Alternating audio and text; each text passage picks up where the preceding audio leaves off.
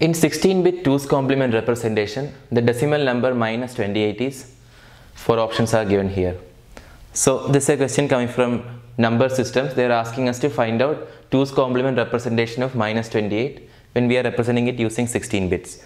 Now to find out 2's complement, what we need to do is we'll take the 2's complement representation of plus 28 and then we take the 2's complement of that in order to get the 2's complement form of minus 28. So for plus 28, its binary form is 11100 using the minimum number of bits.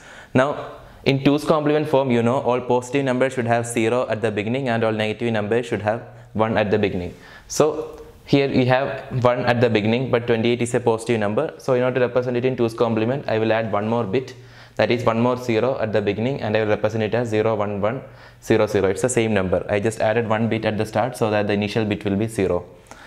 Now 2's complement of this number will be, we take complement of each of the digits, that is 100011, and then we add 1 to it, that is plus 1, that's equal to 100100. Now this is 2's complement representation of minus 28. We started from 28 and then we reached the 2's complement representation of minus 28. Now in the question we need to represent it in 16 bits, but here it is, we are representing it using 6 bits only. So in order to apply scaling, what we do is, if it's a negative number, we will be adding all ones to the left side.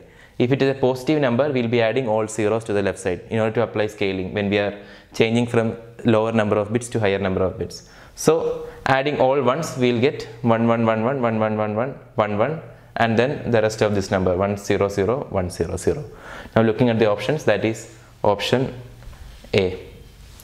Instead of doing it like this, you could have represented 28 using 16 bits, and then after that you could have done the 2's complement operation, but then you would have to write more number of bits, and here I just did the calculations using 6 bits and got the answer. At the end I was just adding ones.